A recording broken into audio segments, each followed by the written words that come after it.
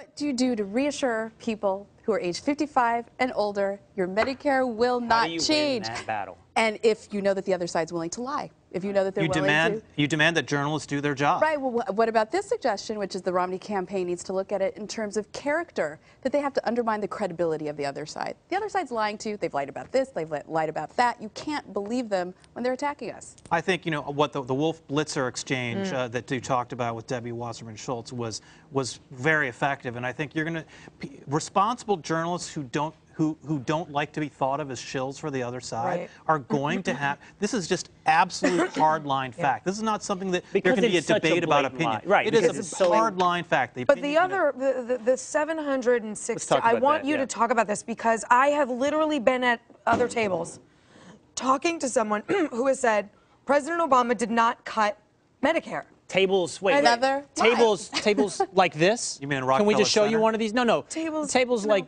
this. Play it, guys. In other words, whatever these guys have done before, we can't talk about. Well, we can talk about the fact that Obama did take $716 billion The same exact out of number, Medicare. by the way, which Ryan takes away in his budget. Go ahead. But Same not number. in the Romney budget. And if you want to debate a budget that's not going to be policy, that's up to you. Yeah, a table like that, where someone has literally said, no, he didn't cut that money from Medicare.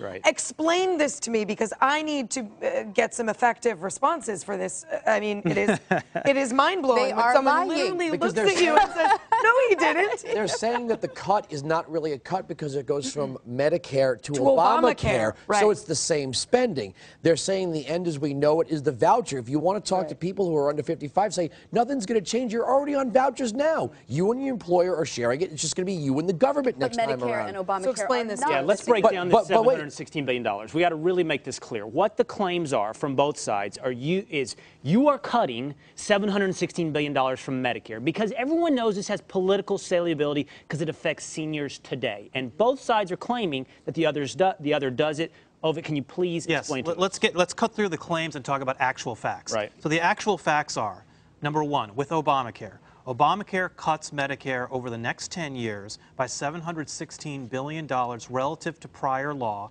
and uses that money to fund Obamacare. So Obamacare has $1.9 trillion in new health care spending and pays for that by raising taxes by $1.2 trillion and cutting Medicare by $700 billion. Okay. That's how it's deficit neutral. Okay. So that's what Obamacare does.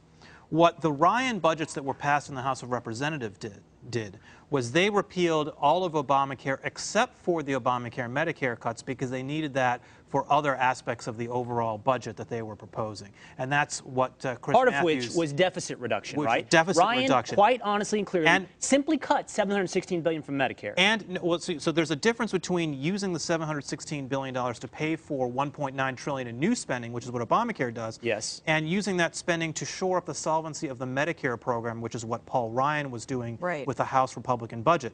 So that leads us to the third point, which is that the Romney budget actually says, so what Governor Romney has said is, we're going to repeal Obamacare entirely, including those Medicare cuts, and our Medicare reforms will not affect anyone over the age of 55. He's going to take that $716 billion and put it back into Medicare. Put it back into Medicare. So here's a question. Does Romney even have to say that or defend the Ryan plan? I mean, you saw John Sununu there saying, that's Ryan's plan. The person on the ticket here is Mitt Romney. We'll discuss his plan. I have a simple thing to throw to you and the table. There's 4 ways we pay with health care. We have private, not getting anything from government, TRICARE.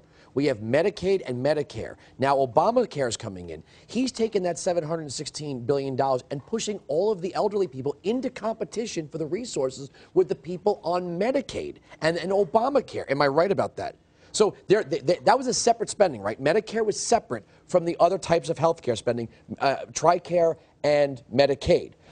The Washington Free Beacon had a piece saying that they are now cutting the fee. They are raising the fees for TRICARE to encourage the veterans to get on Obamacare. So now you're going to have the military, the numbers of military, their spending is not going to be separate anymore. They're competing. And then the elderly, they're competing. So to say that there isn't going to be rationing when all of these people are competing for a smaller chunk of government spending with their cost reductions and their tax increases, it almost sounds like they're pushing everybody into one program and not calling it national health care. Well, so let me make a point that's related to, you raised a lot of points here. Let me respond to one thing, which is the mechanism of these cuts. So Obamacare cuts $716 billion. Where do those cuts come from? Where's the money coming out of the system? Because you hear a lot of the Obama campaign people saying, oh, well, we're preserving seniors' benefits. There's no change to your benefits. Well, that's technically true, but it's not honest. And the reason why is what Obamacare does to take that money out of the system is it pays doctors and hospitals less. So currently, if you're on Medicare and you go to see your doctor will get, on average, about 80 cents for every dollar he might get paid by a private insurer. And that difference is growing over time.